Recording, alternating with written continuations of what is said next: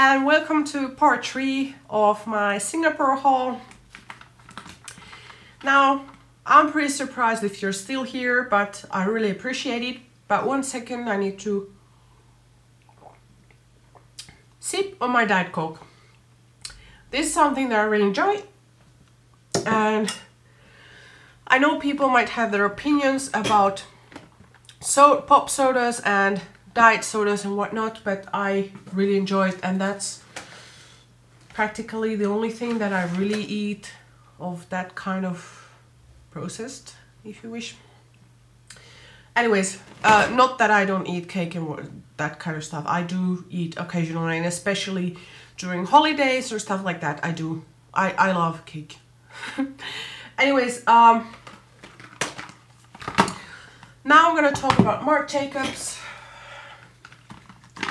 because I was super excited to find Marc Jacobs. As you know, I live in Finland, and in Finland we don't really have many brand options as you guys in the US or maybe anywhere else in the world. So I was mega excited to find these items, but I was also disappointed that many of the items that many YouTubers were raving about, like for example the Lolita palette or the lipsticks, I found them very, very boring and very, very basic. So, like, from the entire lipstick collection, I swatched them probably, I don't know, 15 to 20 times, and I couldn't find a single color that was, wow, this is unique, or this is something that is special and that I need to have it. So that was a bit disappointing, but anyways, I was also trying to get my hands on the concealer, the pot one, on the shade 1, Awake, but unfortunately they were out of stock from it, from all the Sephoras in Singapore, so that was pretty annoying, because that was, well, one of the few things that I was interested in. Anyways, what I got was the Genius Gel in shade 10, Ivory Light. This is very, very pale, and we're talking very, very pale. This is what it looks like. And I'll have again the swatch on my blog post, so you can check the description box down below. It should be there. And this is, I would say, an NW08 or 10. Since it's gel and it's not super coverage, like full coverage, then I think anyone from NW07 to 10 could pull it off. Then I got a nail polish in Fluorescent Beige, number 1 because I love the name Fluorescent Beige, number 2 because of the color. I'm not sure if you can pick it up, but it's a muted nude gray with sort of lavender duochrome or lavender spark. No, it's a, I don't know, it's just plain. Anyways, as you can see when I'm moving it. Anyways, this is a gorgeous color, I must say. It's absolutely gorgeous. And next I got the face brush, the Face number 2. And this is what it looks like. It's tapered, it's very dense, and the handle just feels luxurious and beautiful, and it has just the perfect to blend and to apply foundation. Anyways, that's my Marc Jacobs haul. Next, another foundation. This was a last minute purchase in the airport, and it's the Guerlain Blanc de Perle, and the shade that I got is 01 Beige Pale, and it's rechargeable, and it's a Radiance Booster Protective Shield SPF 20 PA++, Bright and Sculpt Foundation. It comes again in the little protective sleeve that pretty much all high-end brands give. And this is what the foundation looks like. Now, it's pretty interesting. Let me talk first about the sponge that it comes with, because it's also quite unique. So one side is a basic sponge and the other side is a velvet puff. So So that's pretty interesting. Anyways, so there is dark shade, there is an intermediate shade, and there's a white shade. When you mix them all together, it gives you about an NC10 color, especially if you stick to these two together. But the point of this palette is that you can contour with this one, and you can highlight with this one, and then you can just blend with all of those three together, or apply first all of those three and then contour and highlight. So I found that very, very interesting. And the powder has a glowy finish, or pearlescent finish, so it's not entirely matte. It's not a typical powder, it's a radiance powder, so it will look more glowy than a normal powder. And that's something that I really liked, because I hate matte powders. I just hate it. I like when the skin doesn't have oiliness, but I don't like when it's so flat and matte because of a powder.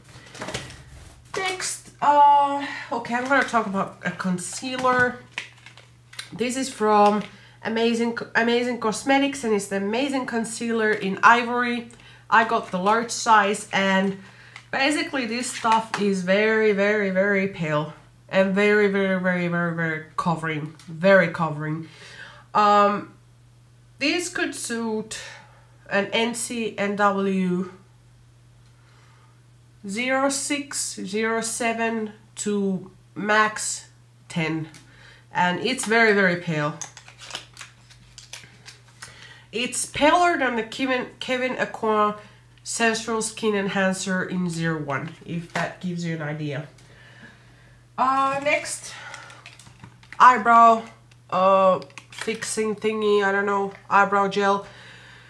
This is from Kate or Kate, I don't know how to pronounce it. I mean, is there an accent or no? But Kate eyebrow color, and the color is LB1, which is good for redheads. It's actually very, very good for redheads. This is what it looks like. And that's what I'm wearing my eyebrows. So if you're a redhead, you don't want anything loud, but you want to just define your eyebrows and sort of like give them more fullness and still keep your reddish eyebrows, then this is a good option. It's also pretty inexpensive. Next, from Etude House, I got the Lip Care Concealer. So it's a lip balm and a lip concealer. That's what I'm wearing now with a lip liner. I just applied it very lightly and I mixed it with a lipstick, but you can achieve a full concealed lip with this and it doesn't feel anyhow dry. It's basically, it's also a lip primer at the same time, so that's a good thing. And next, also from Etude House, I got this case which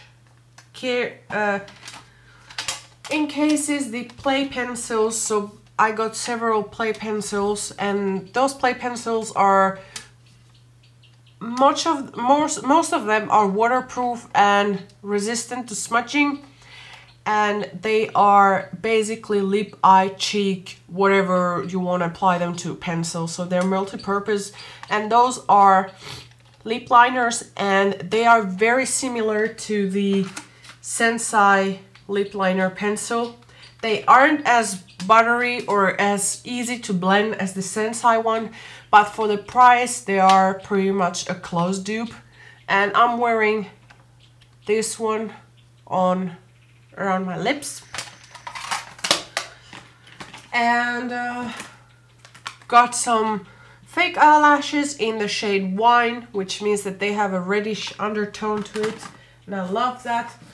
I got me a small Urban Decay because I don't know how can someone run out of this. Well, obviously if you're using it every day you're gonna run out of it pretty quickly, but I don't apply eye makeup that frequently.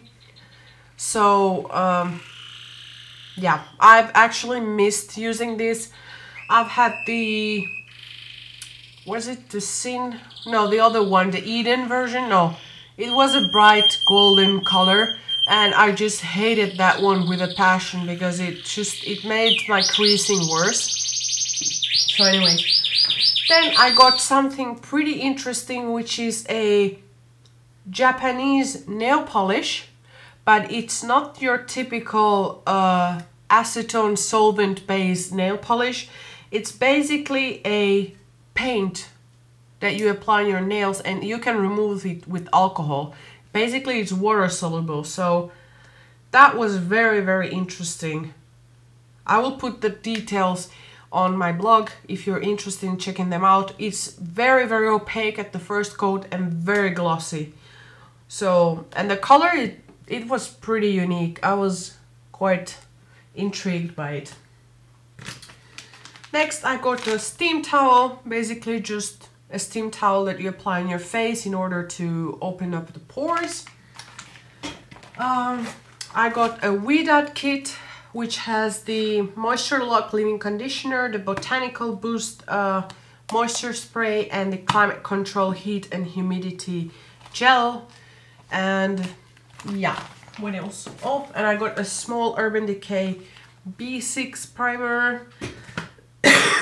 And I think that's pretty much it. I did get some other like small things for my hair. For example, an Aveda hair mask that really leaves the hair bright red. Well, no, I mean, if you don't have the hair red already to start off with, it won't really make that big of a difference. But if you have a vivid copper red, that will work amazing. You can check it out on their website. They have for several different hair colors, but all of them work really, really well. My mom had the golden one and she absolutely loved it. It's just a conditioner that has some kind of tint, but I've tried many conditioners of that type and not many of them compare to this one, which gives, I don't know, it gives body, it gives shine, and it really boosts the color. Like you can see a difference when you're using it. So yeah, I could show you the extras that I got. Those are samples. I got, oh, the mascara that I'm wearing today is sorry, Urban Decay Perversion, which now I regret that I didn't buy it there because I really, really like it, like a lot. I feel that it gives a really beautiful volume. Then I got a velvet pencil. I got this thingy that makes your lips pinkier.